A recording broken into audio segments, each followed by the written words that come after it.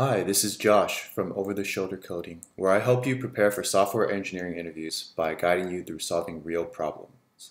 In this series, I will walk you through HackerRank's 30 Days of Code challenge day by day. In day 3, we're getting started with conditional statements.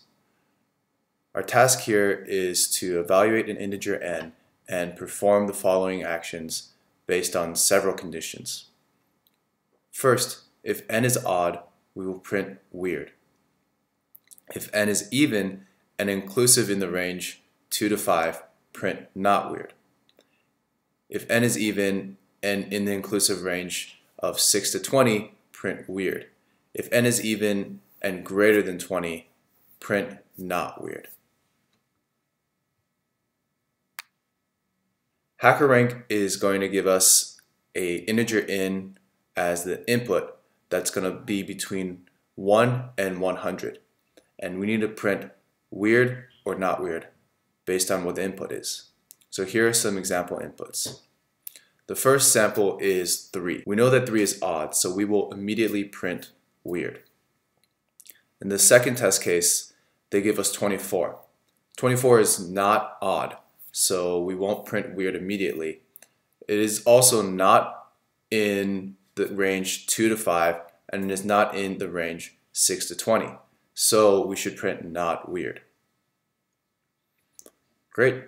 Now that we understand the problem and know our approach, let's dive into the code. So here you can see that HackerRank has already given us some sample code to get the value of n from the input. We're going to use if statements to determine what we should be printing out. So the first condition was if n was odd. So if n is odd, we want to print weird. And the way we do that is we do n mod 2. So n mod 2, which means the remainder when n is divided by 2.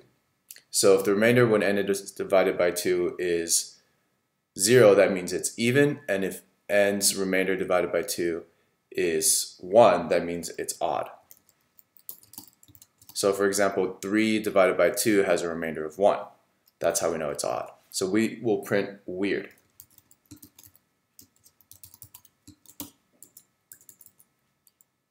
In the second condition, they said that if n is between 2 and 5, print not weird.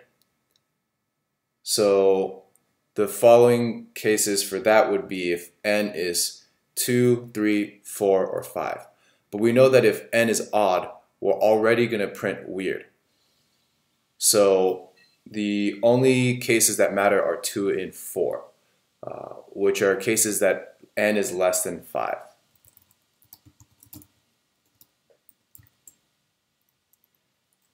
So here, if n is 1 or 3, we're going to print weird already. So we don't have to worry about that. That's because that's already caught in this part of the if-else chain. So here we'll just print not weird.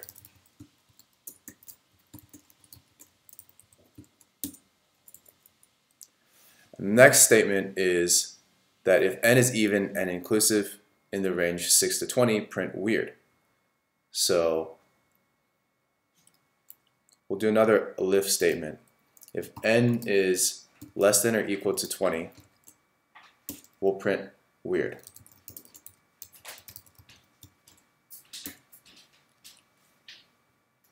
The reason we don't need to add 6 in here is because we already have cases where n is less than 5 satisfied by this statement.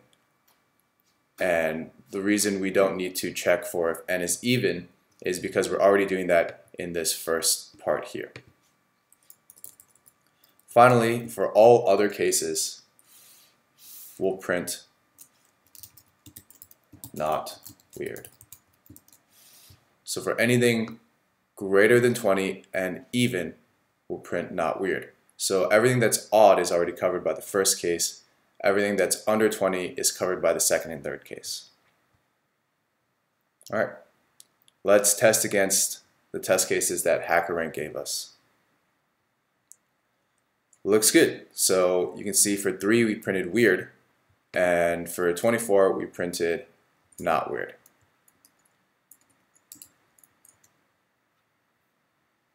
So let's submit our code and see how we did.